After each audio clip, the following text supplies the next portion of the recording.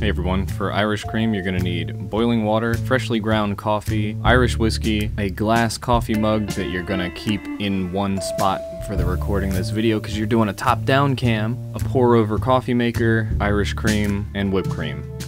Get the cheap stuff. First, put the coffee grounds in the pour-over cup thing, then set your water boiling. Pour that water over the fresh grounds. Watch the glass so you know you have enough room for the whiskey and cream and whipped cream. Then add about 2 ounces of whiskey using the Saitama method.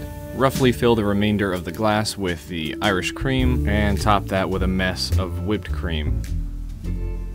Enjoy, see you all next week, hit the buttons. You know what to do. See you later.